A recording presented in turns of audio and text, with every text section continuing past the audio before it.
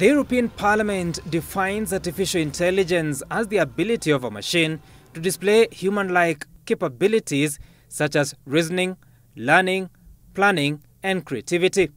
It is the ability of machines and systems to receive data, interpret it, and take action or respond. Artificial intelligence can either be in the form of software applications or in the form of embodied technology. Software-driven AI would refer to virtual assistants like some employed by mobile network operators to respond to customer queries. Such engines like Google have been described as part of the AI software systems. Embodied AI includes technologies like robots that execute tasks that would ordinarily be carried out by human beings.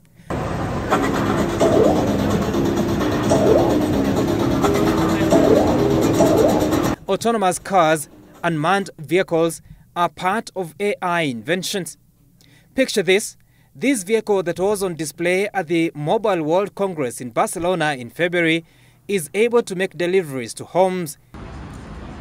It is unmanned, meaning no driver, but is able to observe traffic rules and physical realities, including avoiding collision.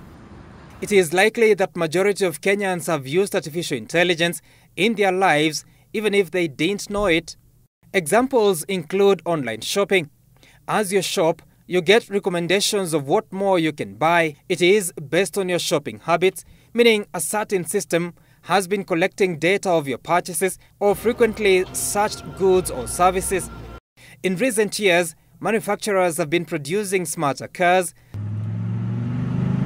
such that a car on the road is able to detect danger, like barriers or obstacles, and effectively give warnings to the driver or even taking action. The possibilities of AI would appear limitless. Here is an example of an AI-hosted show. It is called The Lisa Show. Lisa is able to host a guest and engage with questions. Hi, Lisa. Hi, I'm Lisa. Oh, there you are. Welcome to The Lisa Show at the AI Podcast Studio.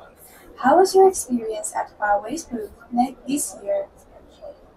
Well, it's been exciting to watch the different innovations that are here. The questions are predetermined for the machine. And after the show, Lisa commissioned photos for the guest, including an AI-generated skiing escapade in photos.